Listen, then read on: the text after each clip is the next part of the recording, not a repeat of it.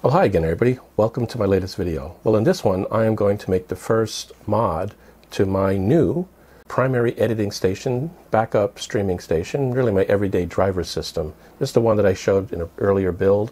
It has an i9-9900K. It has 32 gig of memory. Pretty much, except for the processor, it pretty much matches this PC back here, which is my secondary editing rig. Anyway, I am going to put in this. It is a cable that allows us to connect up from the exterior to the case a USB 3.1 Type 2, which can go as fast as 10 gigabits per second, using a USB-C connector. I think I showed when I was doing the parts breakdown of this originally that this was something I was eventually going to do. Now, I've been looking at the case very carefully, and when I decided that the best place to put it is going to be right here, right underneath the existing front panel connectors. This is plastic. Let me show you here what I mean by that. Take the side panels off, and then I take the front off. It's got 6 tabs, 3 on each side. You gotta sort of push them in from the side in order to get it open. There we go. And it's going to be right underneath this plastic panel where the existing front panel connectors are. I'm going to use this about a ½ inch right here underneath here. That's available for this. And right on the back here of this front, which is all plastic by the way, and I'll be cutting into it some more later, it happens to have about a ½ inch spacing right there, right below the existing panel switches and connectors and lights, before it gets to the first 5¼ inch bay. So I want to be above that. So if I take one of these off, for example, 5¼ inch bay, here we go. So if I take this off, it'll be right in this little spot right above here. So it'll be right above the front panel. I'm sorry, right above the 5¼ inch drive and right below the existing front panel in this little void that I have here. So this will come out the front here. Let me hold it underneath it so you can see what I'm talking about. It'll come out the front, but it'll be right behind this panel here. And I'm going to center it. And I'm centering it because there are some metal pieces in the case that I have to avoid, and some wiring that I have to avoid. Now, I originally thought about putting it at the very top, but that would have required me cutting into the steel case. And that would have been a bit more challenging for a couple of reasons. One, it's more difficult. 2 is it would be more likely to get dust in the front of it, which probably is not a problem, but pointing straight up, it might actually accumulate even more. And I'd wind up putting metal shavings inside this case unless I decided to pull all of the innards out, you know, the motherboard and all the cards, to avoid any sort of problem. I can now machine this separately, make the panel for it. The screws that came with this were not good enough, so I had to search through my parts cabinets, and I found 2 of these. They are M4 screws, and I have matching nuts, and they fit exactly perfectly right onto the side of that. Now, it's not black, so what I may do before I lock it down, I may just paint that with some black paint, some flat black paint, and put it in here so you can't see the shiny silver or shiny chrome of these screws. So that's my plan right now. I have here on a table everything I think that I need. I have a drill, battery drill. I have the bits. It's a full collection of bits. I have some special masking tape for doing, you know, modifications to cases. I have a ruler. I have pencil. I have these little files, one rectangular and one round, that I can make it nice and smooth. So it should come out pretty good. I'm going to have to drill 2 additional holes. It's going to be a total of 3 holes that'll get drilled into this. There'll be one in the center where the actual center part of the USB-C connector will come out. It has a collar to it already. And then it'll need 2 holes on each side of that for the screws.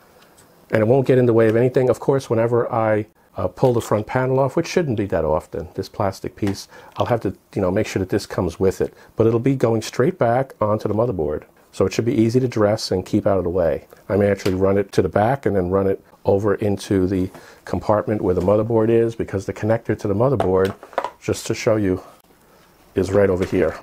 The connector to the motherboard is right here for the external USB 3.1 Type 2. So this will plug right into that, and then I can route it to the back and then keep it nice and neat back there, and we should be good. So let me go ahead. I'm going to be showing all of the machining that I do to it.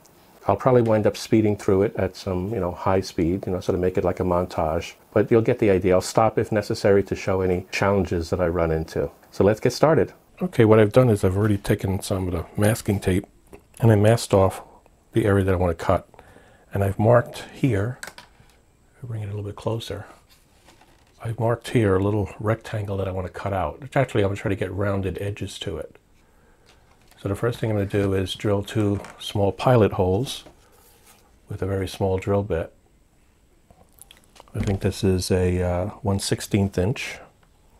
So I'm going to try to pick the middle of these 2 end points here and drill into them.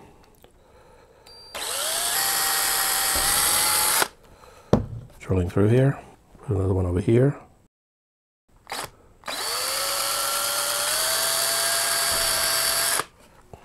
Then I have the 2 starter holes here.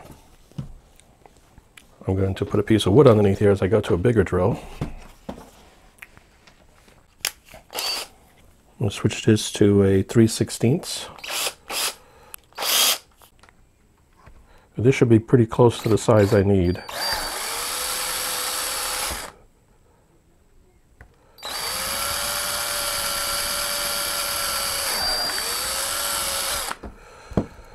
And it'll have nice rounded edges too because of the drill. Now I just have to file this all out.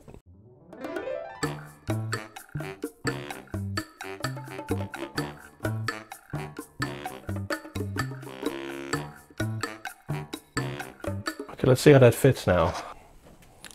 This is the part that has to go in there. Can I get it in this way?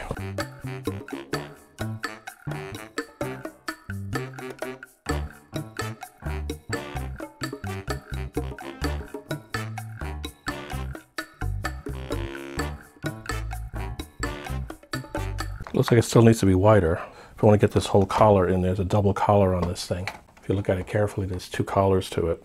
An outer column and an inner column. So I really want to get both of them in there. So I'm going to make it a little bit wider to fit the outer column. Okay, now to drill the 2 holes here on each side of this into the plastic. So what I'll do is I got the right bit picked out. That's the right size. And I will go ahead and put it in here, holding it in the center as much as possible. And just drill straight down into this.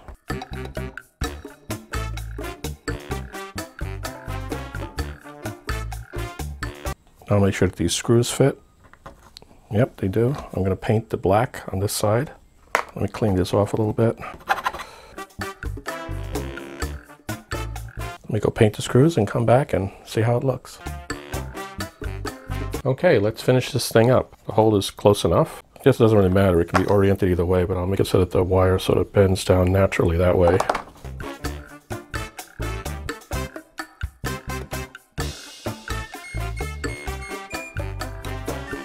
They look pretty even. So I think we're good. Let me do a little test here. Let me get a USB-C connector and try it out, make sure that it works okay. Got this device here. It's got a USB Type-C. Let's put that in there. And it fits. I'll test it out once I have it installed in the computer. Okay, now that it's all ready to go, I got the PC ready to go. Let's put this back on and make sure it fits. Didn't try it yet, so hopefully we're okay. I'm going to feed this back across the 5 1/4 inch base, and I'm going to come through this first opening at the top here. I want to try to hide as much of this as I can. And then I'm going to pop this in place. Let's see if it works. If I got my measurements right, it should work just fine. Yeah, that's better. Now I'm going to take this, I'm going to feed it into the next spot down. Yeah, the next spot down here. It's coming in at the top. So now I should be able to plug it right into there, into that connector right over here. If it fits. I didn't try it. They're pretty standard, I think. Standard as they can be with these things. Can't see that well in there. There we go, it snapped in place. So now it's in. Let me come around to the back here, and let me just dress this up a little bit. I'm just going to sort of tie it with this bunch over here. I'll put one cable tie for now, the Ziploc. It's really a cable tie. Let's get this wrapped around here. I'm going to be playing with this some more, so I'm not going to look for perfection on this right now. Let me just get it so it holds it in place. Now, let me power this guy up and make sure he Power's back up. Okay, I haven't tried it in a while. Got my mouse, got my keyboard, got my monitor ready to go over there. Just got to connect everything up.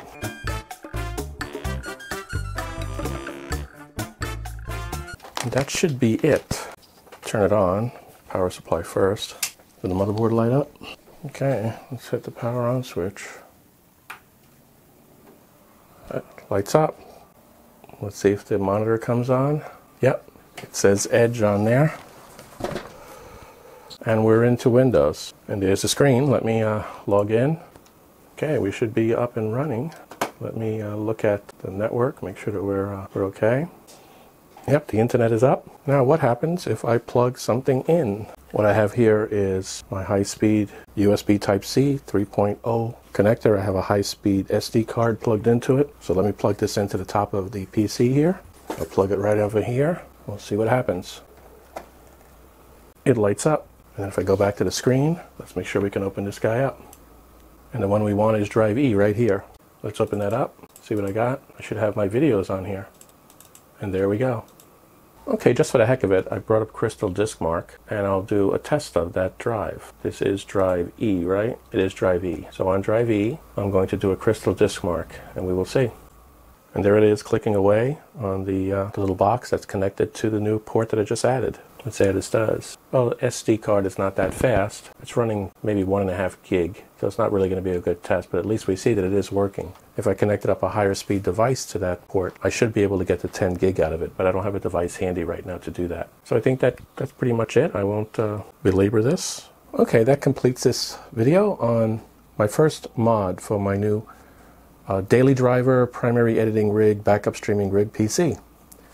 In the future videos of the mods that I'm going to do, it'll include cutting out most of the front panel here underneath the 5¼ inch bays, putting a real fine filter magnetic. I'll have to put some metal strips in the plastic as well. And then I'll cut a hole in the side panel as well and put the plexiglass in it that I will etch with my professional engineering emblem, just like I did in my previous system. So hopefully you got something out of this video that you found useful. Stay tuned for the future episodes of this. If you get a chance to consider subscribing, that would also be very helpful. Well, until the next time, take care, stay safe, and stay healthy.